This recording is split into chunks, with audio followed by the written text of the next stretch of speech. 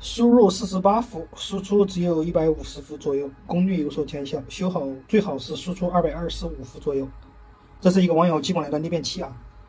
也有很多朋友经常问我啊，这个电压输出低是什么问题啊？像涉及到这种输出电压低的问题啊，有很多方面，所以说呢，我也不好一一去解答。今天呢，就好拍一个视频，看我们这个逆变器输出电压低是什么问题。首先呢，上电测试一下啊，确实呢，输出电压是低，只有141伏。像这种输出电压低的话呢，我们一定要用示波器看一下它的输出波形。它这标的是一个正弦波的，我们来看一下它的输出波形。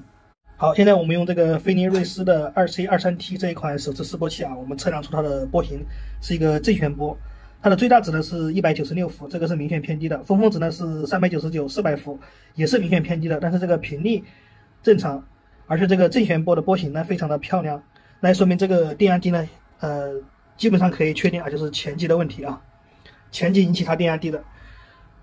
如果这个波形异常的话呢，就说明是后级影响，然后呢，用我们的万用表去测量，它可能有一些高频成分在里面，测不出来，是测量的一个误差啊，测出来电压低，实际上不低啊。这个所以说我们就要看一下这个波形，像这波形很正常的话，基本上我们确定是前级的问题。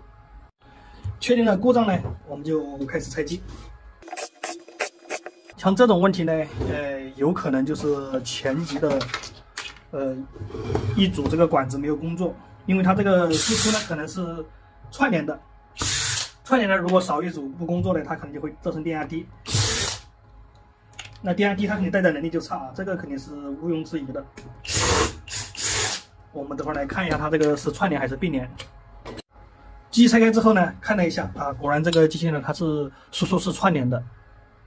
那么怎么看这个逆变器是串联是并联呢？其实就是看它升压之后的整流二极管。如果每个变压器后面有整流二极管，那么它就是并联。如果它这么多变压器只用了一个整流桥，看到没有？它这里就这两个二极管啊，两个复合二极管，实际上是4个二极管。那也说它就是一个串联的。它把这个次级串联之后再进行一起整流。那么如果其中一个变压器没有工作啊，它正常是升到这个380伏啊，一个变压器将近升100伏啊。我们举个例子，如果其中一个变压器没有工作，那么它的升压就会下降啊。它因为是串联嘛，一个变压器是100伏至400伏，如果一个变压器不工作就只有300伏，两个变压器不工作就只有200伏，所以这个可能就是有一个或者是两个变压器没有工作，导致前级输出啊这个电压升压低，导致后级的输出这个电压就也低。然后我们继续把这个机器拆出来啊，我们大家可以看到这里好像有一点烧糊的痕迹啊，有可能就是这里坏了啊，这个变压器没工作啊，我们拆机。好，现在这边的电路呢，花了点时间给它处理好了啊。然后呢，大家看啊，这个蓝色的电容呢是我换的啊，之前是103的，我这换的也是103的，耐压是1000伏啊。哦，它这个以前也是1000伏啊，但是它这里可以不要1000伏，就不用啊，一个100-200伏就够了啊。然后这个下面看到没有，还有2个蓝色电容啊，也是烧了，也是给它换的啊。它这都是用来吸收这个尖峰的啊。这边的2个呢没有坏，它这个电容应该是高温坏了啊，那个电容都烧成那种粉末状了。然后这边一共有电阻有4个，1、2、3、4啊，3个电阻是我换的，然后这4个图腾3极管啊，我都给它换了，保选器件。现在就剩这2个保选没换，然后这就是这4个管子啊，4个管子呢坏了3个啊，还有1个是好的。现在呢我们又接上电啊，我们上电啊，我们测一下它这个驱动啊，测这个电阻上面啊，测这里都可以啊，驱动正常啊。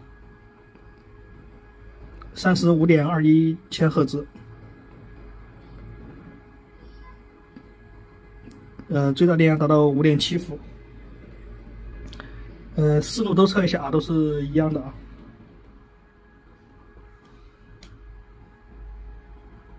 OK 啊，现在我们就装管，把这2个保选给它换掉啊，这个逆变器呢就应该能把问题解决。管子都装回去了啊，我们现在这边接了万用表啊。这边也接上电了，开机。好，开机之后这边的绿灯亮了啊，输出电压225伏啊，跟他说的也是一样。也就是说现在就是这边2个变压器没工作啊，因为它是串联的，所以说这个电压就下降了啊。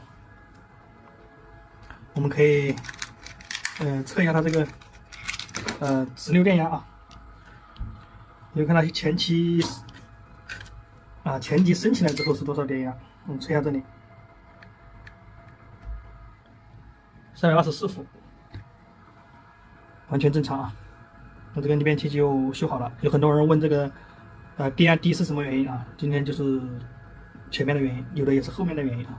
这个分很多种情况。